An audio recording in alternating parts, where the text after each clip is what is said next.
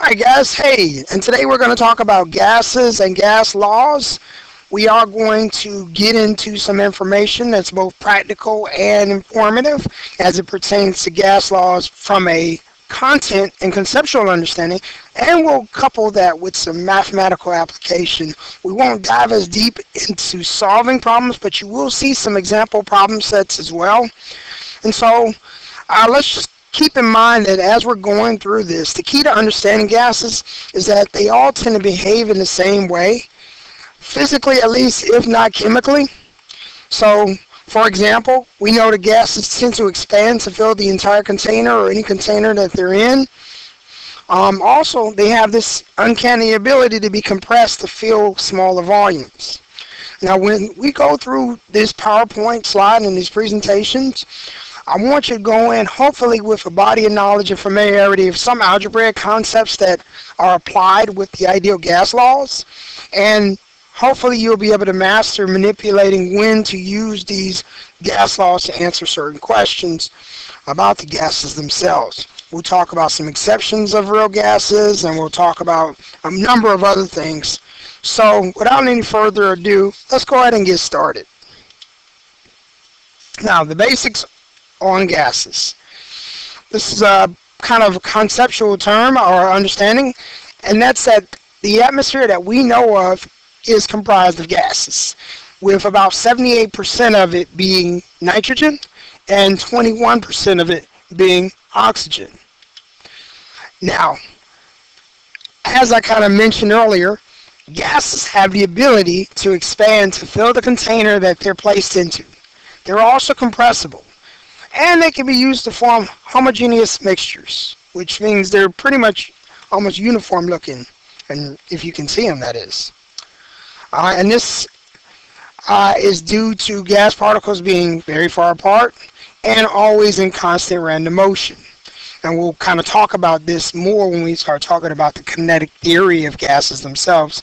But going forward, vapors, which is a popular term that's used, refers to gases of substances that are normally liquids or solids, i.e. gasoline vapors, anything of that nature. So before we really get into it, we want to talk about pressure, because one of the kind of paramount initial introduction pieces to gases is understanding pressure and the various pressure conversions. Now, from a conceptual standpoint, pressure just means the force per net area, and force can be represented in newtons, and then area can be represented in your meters squared. And so when you solve for pressure, you end up with a value of it being newtons per meter squared, and those units that are associated with that can be expressed in a number of ways. Now, as a refresher, when we talked about pressure conversions, there are a number of units that should come to mind, notably millimeters of mercury, torr, kilopascals, or even bar, just to name a few. And all of these that are listed convert to equal the most prominent conversion, which is pressure 1 atm, which 1 atm is basically the staple for standard pressure conditions. Now, 1 bar is equal to 10 to the 5 pascals. And just to kind of give you context, if we're talking about this idea of pressure, at a depth of 350 meters, the hull pressure on a submarine is 3.4 times 10 to the 6 pascals, which is roughly 36 tons per squared feet. So that's a large amount of pressure that is applied. Now, a barometer is generally used to measure pressure, but the way it works is worth noting. What happens is you set up kind of a open system where you have mercury, and on top of that mercury it features kind of a vacuum system of air, and then what happens is the outside atmosphere, which would be our combination of nitrogen and oxygen, actually presses down on the mercury, which at room temperature can be liquid, and depending on how much pressure is being exerted in our atmosphere will cause this vacuum area to be decompressed. Now, as a measurement, you can actually quantify this change from what it would be in standard conditions to whatever the current conditions are of the atmosphere to find out what the barometric pressure is. And so if you've ever like looked at your nearest weather channel, they always talk about the barometric pressure in terms of millimeters of mercury. Now, for all intended purposes, this would be more of what the old age mercury system looks like, but it's a platform that is still used today for pressure measurements. Now, this interesting little instrument is called an aneroid barometer. And when I see the word aneroid, I'd hope you think about the concept of anaerobic. And so this type of pressure system is pressure sensitive, and it is sealed, and it is used to measure air pressure. And it operates using kind of a box with flexes which moves the spring and the dial. Now, another system of pressure reading comes from that of a manometer. Now, a manometer has a confined amount of gas, and then depending on how much air pressure is exerted on it, it will cause the actual confined solution to move up and down.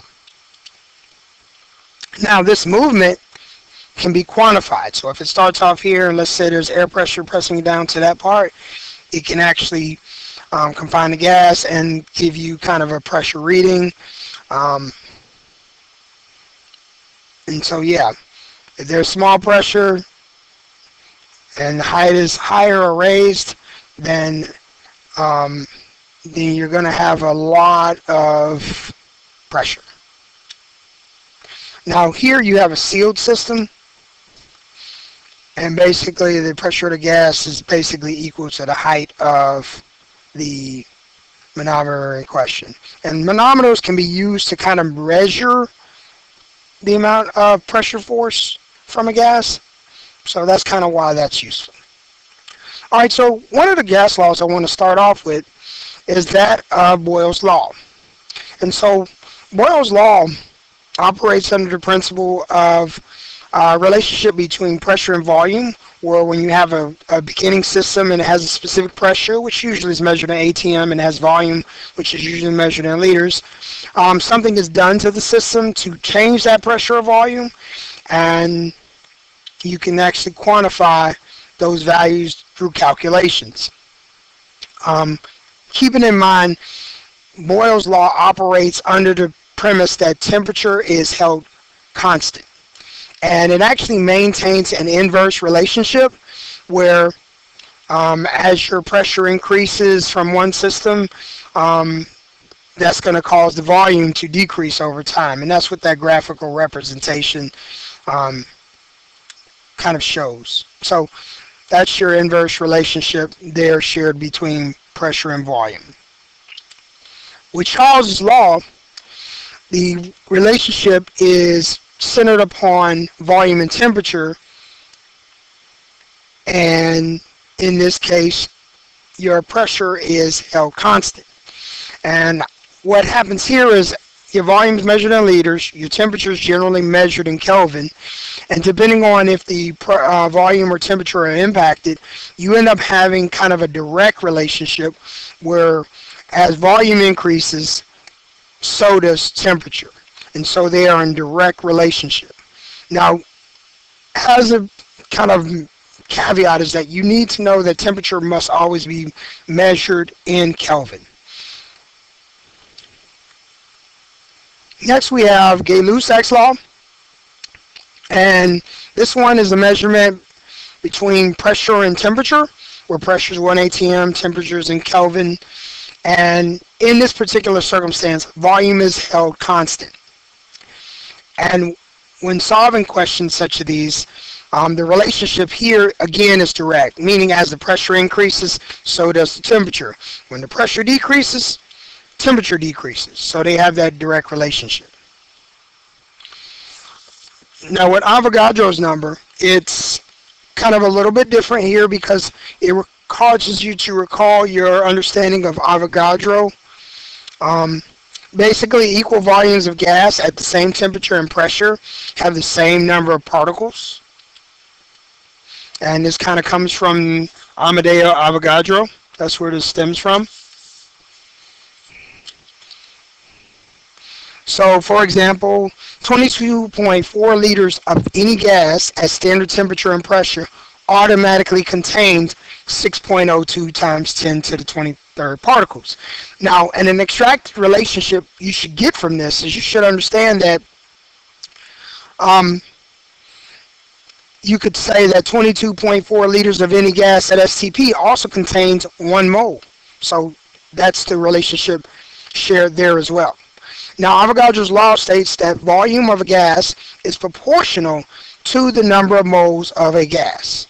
So there's that relationship that is extracted from those two when dealing with Avogadro's law.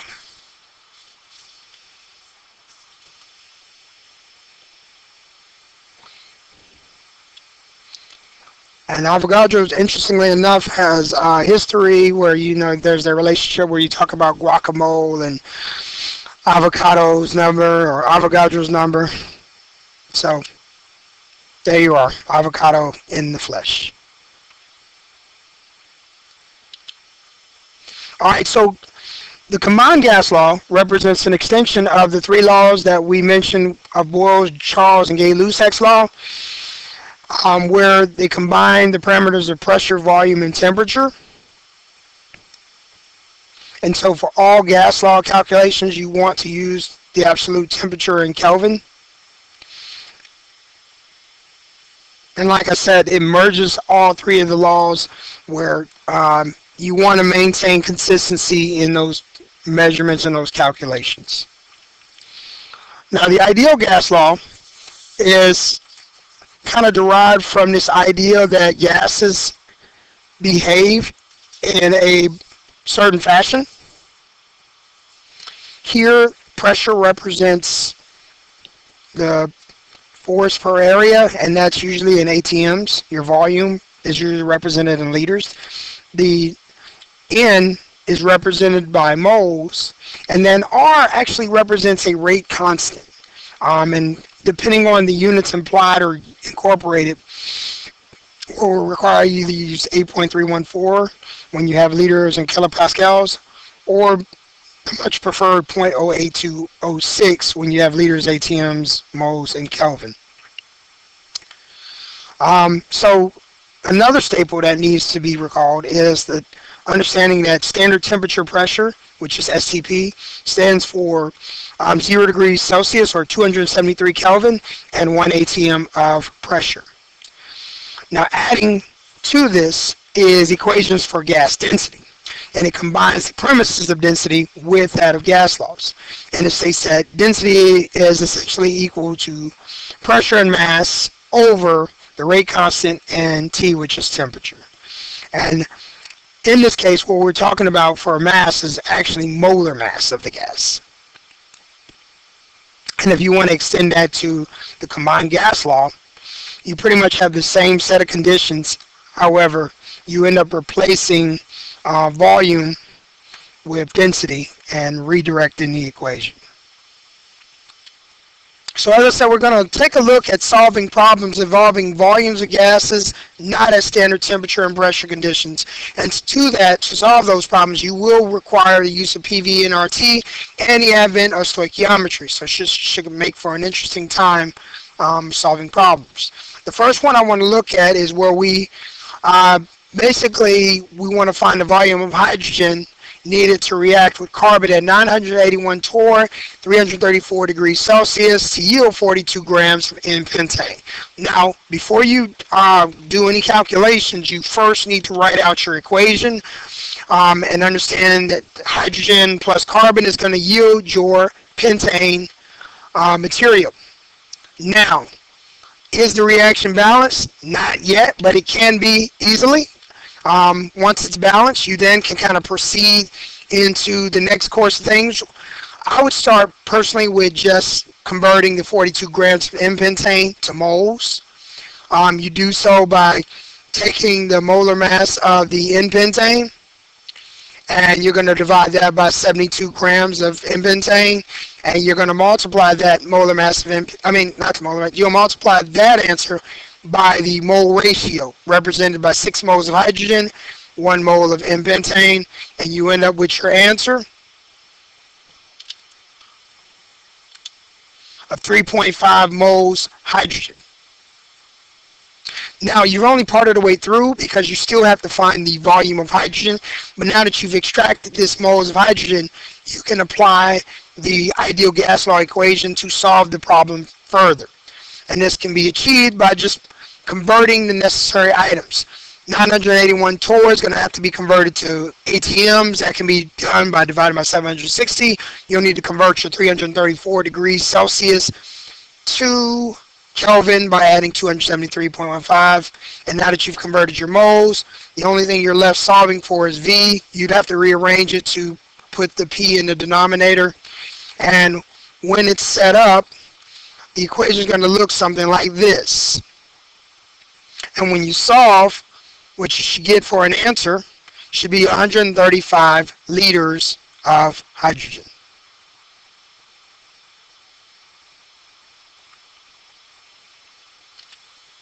Now, for Dalton's law of partial pressure, we need to understand that gases mix. They have an inherent nature of being able to mix. They do so better than liquids and definitely a lot better than solids. And so we want to kind of look at the relationship shared by those partial gases as they contribute to partial pressure. Now, the actual equation itself states that all of the pressures, the total pressure represents a combination of the individual partial pressures. And basically, it's the pressure that each gas would exert if it was by itself. And so, other equations that can be extracted from this are, when talking about gases, would be that of the total mole relationship, where total mole gas mixture is representative of a combination of each individual mole that has contributed to it. And so the mole fraction of a gas mixture, which can be calculated or acquired from this, is represented by a ratio of the moles of the individual gas with respect to the moles of the total amount of all gases contributing. And so let's look at a question where we kind of use these principles. Here we're tasked with finding the total pressure exerted by 38 grams of carbon monoxide and 38 grams of hydrogen in a 6-liter container at 25 degrees Celsius. And before you begin this, what you need is you need to go ahead and convert your grams of each gas into moles. And so you do so by dividing each one by their molar mass. And you're going to then require the ideal gas law equation. So as I stated, you first need to find the total moles of both gases, and then you're going to apply the ideal gas law to solve this question. To do so, you start by finding the moles of each individual gas, 38 grams divided by the molar mass of carbon dioxide, which is 28 grams. And then you end up with the moles of carbon monoxide. Next, you do the same process using the hydrogen gas, where you divide that by its molar mass. And once you solve that, you have the moles of hydrogen, and you're going to add them together to get your N mole total, which is kind of step 1 up here. So you end up with a grand total of 20.357 moles. And now you can apply the ideal gas law equation. We'll deviate a little bit in the R value that we're going to use. We're going to use the 8.314, but you solve it by just using 20.357 times 8.314 times the 298.15, which is the temperature that's been converted to Kelvin, and then this 6 comes from the 6 liters of the vessel used. And so once solved, you get a value of 8,410 for the total pressure. But let's say we were interested in finding, I don't know, the contributing pressure of each gas. So The ratio of the partial pressure is the same as the mole ratio. And to solve this, all we're going to need to do is know the total pressure and have our mole fraction of each gas. If you recall, part over whole of the mole fraction, we can multiply that by the total pressure, and that'll give us the pressure exerted by carbon monoxide gas. And we can apply the same principle with hydrogen, where you take the partial over the total, multiply that by the pressure exerted by the gases as a whole, and that gives you the pressure exerted by that gas. And so each one has an individual pressure when you have 38 grams of carbon dioxide and 38 grams of hydrogen gas. Now let's look at the kinetic molecular theory, which is important because it deals with basically the motion of gases. If you will, think about the idea of kinetic energy. Kinetic energy usually refers to energy in motion. That's probably one of those precepts that you kind of already have in doctrine. Now, the underlying idea behind kinetic theory is the concept of the kinetic energy. And basically, the particles of matter within a gas undergo vigorous motions as a result of this kinetic energy within them. Now, gas particles have a lot of kinetic energy and constantly move about, colliding with one another or with other objects. This is a complicated picture, but scientists simplify things by imagining ideal gas if gases were able to constantly be in motion. So, you want the particles to move randomly. The volume of the particles is negligible compared to the container volume. So that means whatever vessel size is in there, it's believed that an ideal gas is not impacted by the size of the container that's being used to contain it.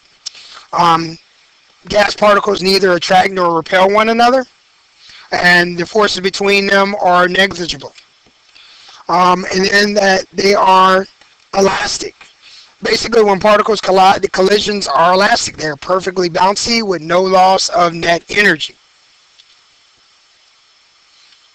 So, and then number 5, that the average kinetic energy of particles is proportional to their temperature. So temperature impacts their kinetic energy in a proportional relationship. Now, the model of the ideal gas explains why gas pressure increases with increased temperature. By heating a gas, you add kinetic energy to those particles.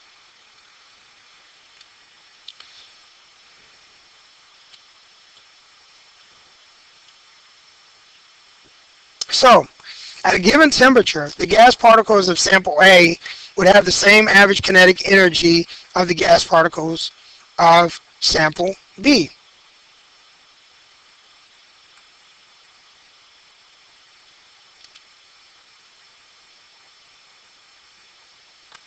Now, the pressure is going to refer to how hard and how often gas particles are colliding with the sides of a container. A lot of times when I try to represent understanding gas and gas movement, especially if you think about something like a balloon, think about gas molecules all trying to exert and push out and press out in all various directions. You end up with kind of a circular direction of gas particles moving, if you will. And so they're always in motion, always in movement.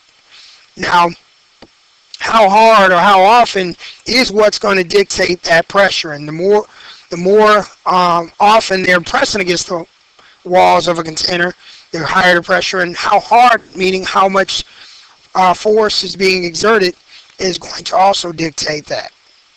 So kind of putting in perspective, we're going to talk about how these conditions of gas pressure can be impacted by their external conditions or the containers, etc.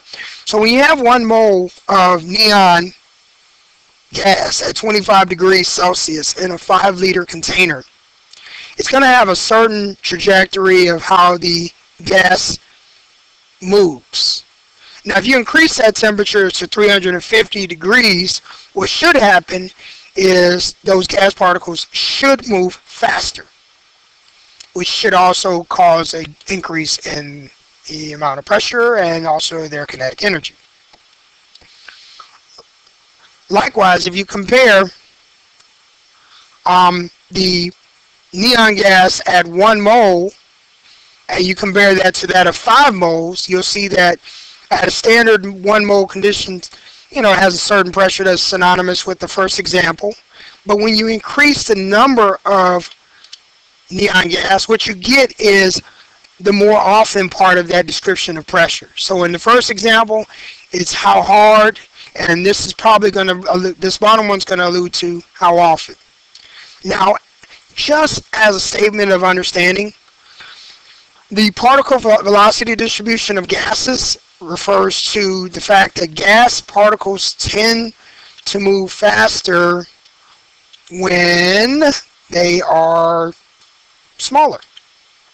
And so when you're talking about this, over time an increase of those number of particles does kind of have an impact on how fast, but there's a certain threshold for size where the most massive gases are going to tend to move slower.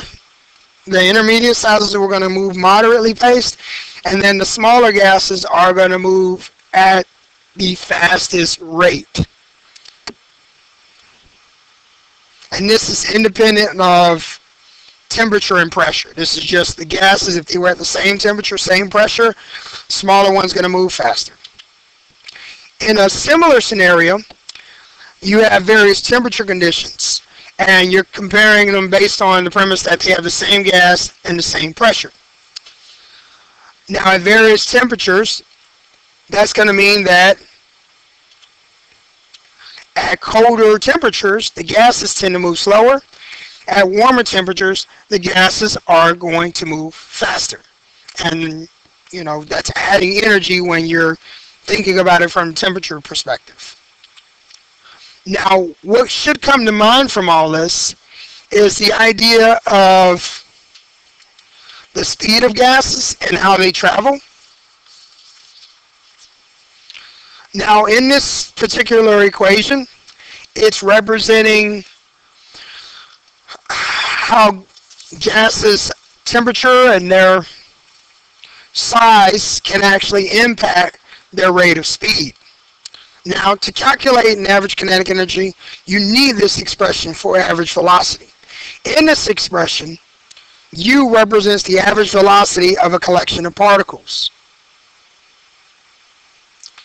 And so R is your ideal gas constant, and M is your molar mass in kilograms. So kind of take a minute to kind of look at this equation.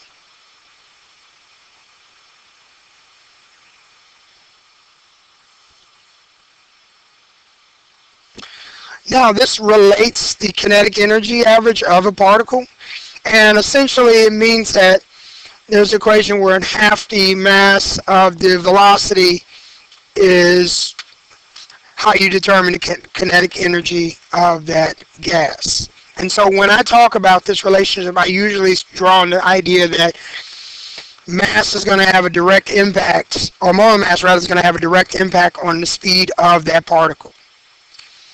And so if you were trying to find the RMS for chlorine gas at 80 degrees Celsius, you would assume that T is 80 degrees Celsius, and you'd convert that to 353 Kelvin. You would then incorporate the molar mass of the chlorine, which is roughly 71 grams, because remember chlorine's Cl2. And then once you convert that to kilograms, you can plug it into the equation where 3 times the rate constant times the temperature is 353 over the molar mass in kilograms, and take the square root of that. Solving, you get the value of 352 meters per second. And so the big selling point is that the more massive the movement, the slower it tends to go, and the less massive the movement, the faster it tends to travel between the two of them.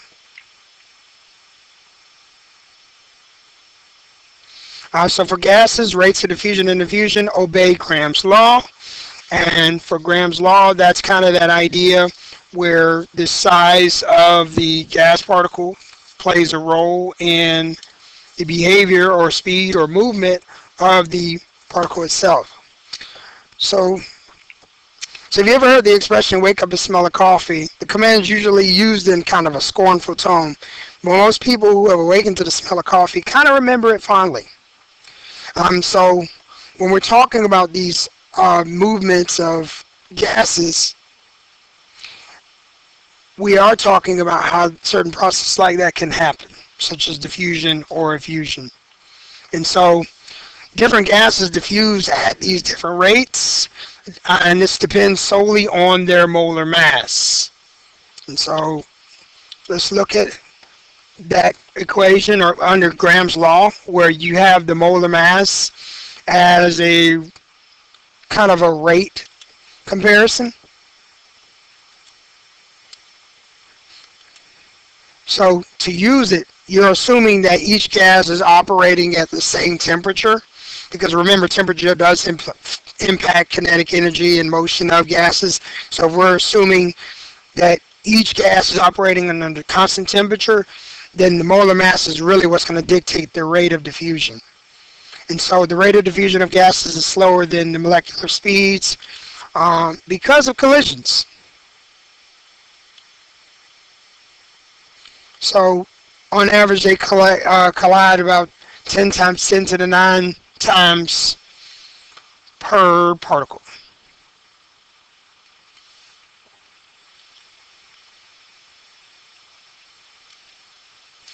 So the mean free path is going to be the average distance traveled by a particle between their collisions.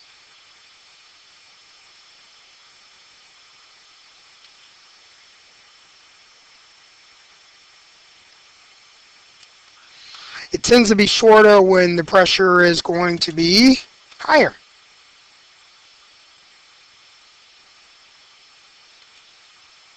Alright, so methane moves 1.58 times faster than which noble gas?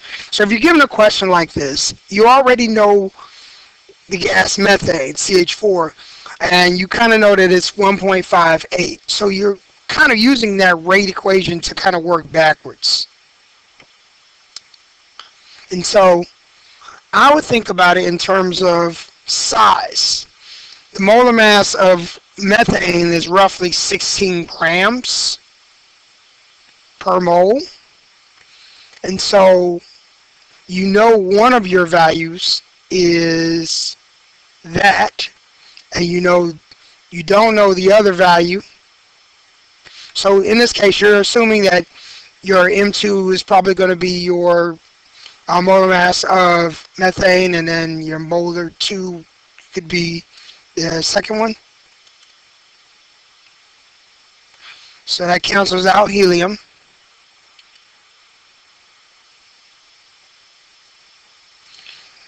And so to solve this, you kind of could incorporate the ratio of the 1.58. You're going to square both sides. Then the 16 becomes an actual number, and the 1.58 gets squared.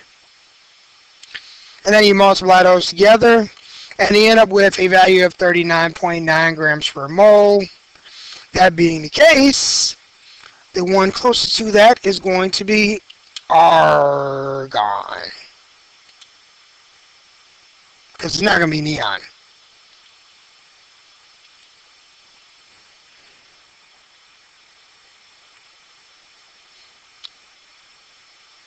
Alright, so we've talked about ideal gases and the ideal expectation, but in truth, ideal gases are more like idealations. They're idealized notions of what we would expect gases to behave like. Real gases, however, do not obey these ideal gas laws. At certain temperatures and pressures, they actually provide good approximations, but there are definitely situations when a more sophisticated and therefore a more complicated equation may be needed than the ideal gas laws. Now, all real gases deviate to some degree from this PV and RT. As I mentioned, the most pronounced effect happens when there's either high pressure and or when there's low temperature. And so because this is unlikely under those kind of conditions, you need another kind of set of temperatures. So when we assume that gas is ideal, it means that assuming that its particles are occupying no space and do not attract one another. But really, real gases defy both of these postulates. They do occupy space and they do attract one another. At pressures that are high, this fact becomes increasingly difficult to ignore because the space between the gas particles themselves becomes smaller and smaller, and the assumption is only valid when the space within the gas molecules is greater than the size of the individual molecule. So, using this, we need to understand that they do occupy space and they do experience attractive forces. Now, the ideal gas law equation is represented as PV equals nRT, or if you want to solve it for pressure, it's P equals nRT. But when we account for real gases, we got to account for the van der Waals equation. And basically, this introduces a set of constants. And another thing that should make clear is that you can understand why chemists probably prefer the ideal gas law equation, because this equation here looks a little bit more complicated than the standard equation. But we'll try to break it down. In this equation, two new constants called the van der Waals constants appear in the equation. The constant A is measurement of how strongly the gas molecules attract one another and has a unit of liters squared atms moles squared. Now, the constant B, represented right here, is a measurement of the volume occupied by a mole of gas molecules and has a unit of liters times moles. These constants vary as the identity of the gas in question varies. So this was originally kind of created by Mr. van der Waals, and this correction accounts for that particle volume, and it acts for a correction for the particle attraction, which are the two postulates that are broken when you're talking about real gases.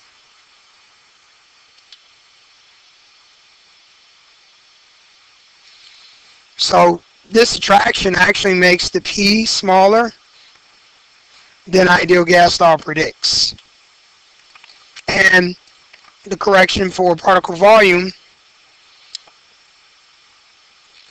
particles with some volume tend to exert a bigger pressure than those with zero volume.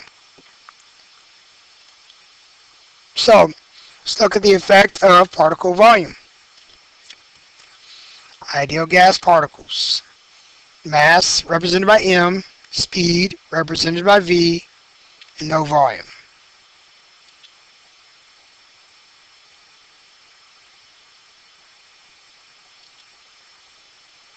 Now, let's look at real gas particles. Mass represented by M, speed represented by V, and yes, they do have a volume.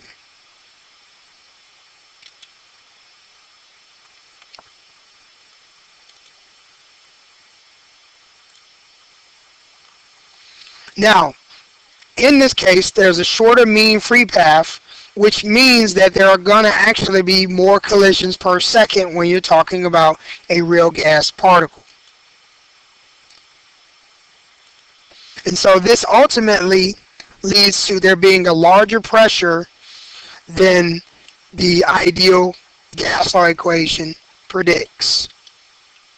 So revisiting it, the constants A and B are unique for each gas. Like I said, A is large when interparticle attractions are large, and B is large for large gas particles. So size as well as attraction plays a role. A and B both tend to increase as the mass of the gas increase, and both are larger for xenon than neon. And so that completes our gas laws presentation. We've covered